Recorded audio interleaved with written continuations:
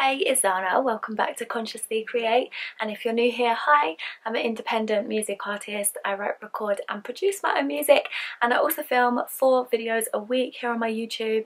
And this series is all about business and branding and marketing and so much more. So for this video, we are going to talk about a little revelation that I had a while ago. Like, I can't even remember when it was because I wrote it in my notes and then I left it there and didn't end up filming it. So I want to film it now because I've actually been triggered by this quite a lot recently. And so, okay, the real reason you feel jealousy or envy, or the reason why you compare yourself to other people, I've come to realise that when this happens, it's because it's basically a trigger, and you're being triggered by whatever it is that that other person is doing, or the way they look, the way they dress, the money they have, whatever it is. When we feel triggered by that, it's because usually it's because we want it. Like, if you feel jealous or envious of someone, it's because they have something that you really want, or that you feel like you could really do for yourself. And for whatever reason, we have been taught that when that happens, it's a negative thing, and it means that there's something wrong with that person, or there's something wrong with us, and we take it as like a huge negative thing, when what we really could see is that it's literally inspiration. They're literally inspiring you. Like, they're sparking the aspect of you that wants to do that thing. And because so many of us don't feel worthy enough, or don't feel like we don't have much self-esteem, especially young girls, a lot of us don't have very high self-esteem. And so when we get triggered by somebody else doing something, we just instantly feel like that makes us like not worthy. Like, their success means that we're not good enough, or their image, or their, like, the way they carry themselves means that I'm not good enough, because now you start comparing yourself to them instead of realizing, oh, this is inspiring me, like, wow, I could do that too. And if we were confident enough in ourselves, we would then take that inspiration and actually put it into action.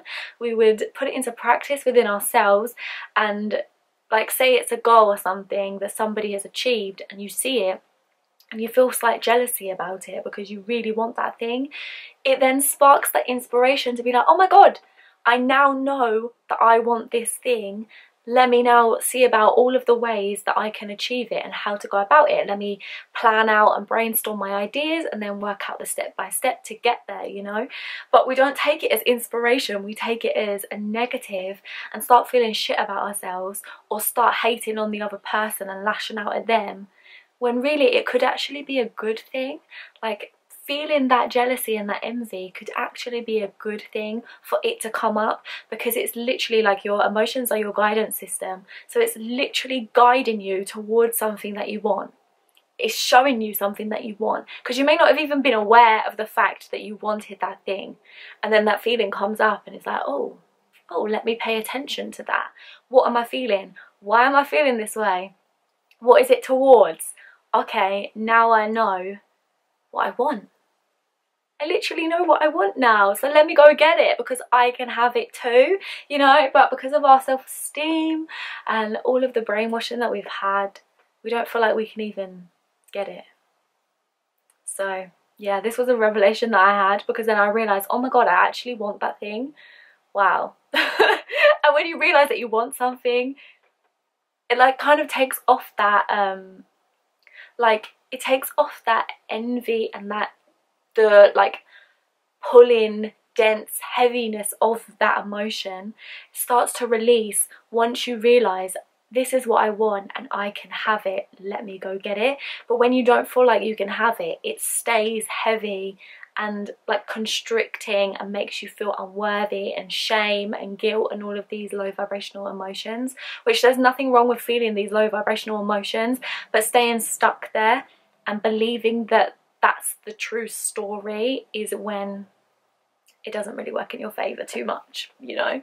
So yeah, I just think we can take the inspiration from these emotions and where it's directed and our triggers, because essentially it is a trigger, and sometimes our triggers are actually a good thing because it's directing you to all of the things that you want, and now you can go after those things that you want. And obviously we have to do our shadow work along with that, because we need to be able to regulate the negative emotions that are coming up so that they don't get all stuck and blocked and all of that kind of stuff. So we still need to work on our belief system to be able to even feel like we're good enough to do it. So you have to do your shadow work at the same time, and you have to regulate your emotions at the same time, but being able to just kind of shift your perspective from feeling like they're better than you and it's out of your reach, to using it as your guidance system to realize that this is the thing that you want and you can go and get it. You are worthy enough of getting it. So now let's plan out, let the ideas come, let's